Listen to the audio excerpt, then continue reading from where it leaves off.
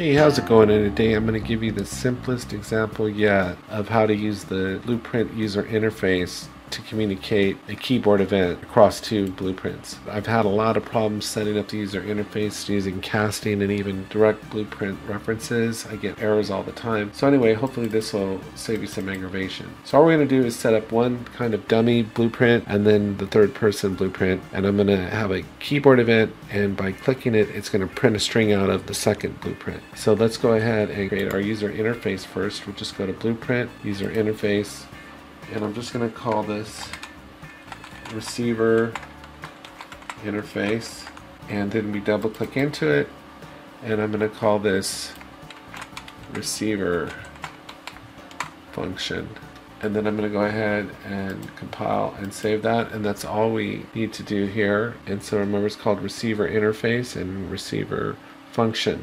Now we're going to go ahead and create a dummy kind of blueprint class just so we have something to experiment with, and I'm just going to call this BP underscore receiver, and I'll just go ahead and double click into it, and then I'm just going to add a sphere so we have something to look at. So this is going to be on the receiving side of the interface, so the interface needs to be implemented on this side, and it's also the side on which it's going to be, there's going to be an event, and the event's going to serve as the trigger for the print string. So we're going to go class settings, and we're just going to go ahead and add that BP receiver interface. Let's see, receiver interface right here.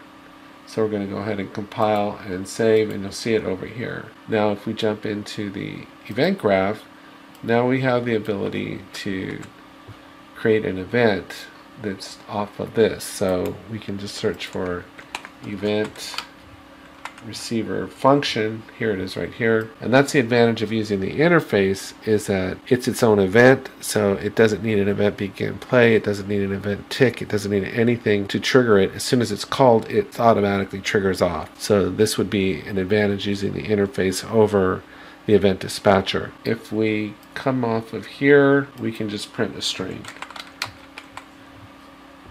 and it can just say, thanks, I got the message. And that's it. So we're done with this. And I can close this. And then I can go ahead and drag this onto the scene.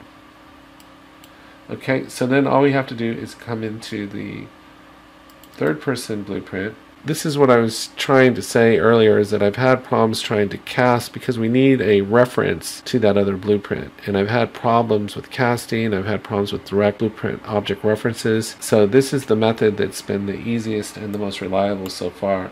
So we do need some sort of connection to that other blueprint. And so how we can do this is, first we're going to have an event. So our event is going to be, we're going to press the keyboard, the number 1. So that's our event. So when we press it on the keyboard, it's going to send a message to the other blueprint, and then that blueprint's going to actually print the string. So anyway, from here, we're just going to right click and go get all actors, not all actors, of get actor of class.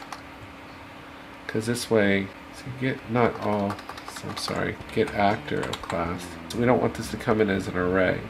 So we click off here, and then we just find our receiver blueprint, BP receiver here. I misspelled that. And then once we have this set, I can just go ahead and do the call. So I can go call receiver function. And that's all we have to do. And if I compile and save. So this will connect us to the blueprint, give us access to it, and then that's our target, and we can make this communication happen. So that's it. That's all we have to do. So if we come in here and hit play, and I'm walking along and I want to trigger something with a keyboard press from the third person to another blueprint, I hit 1. Thanks, I got the message.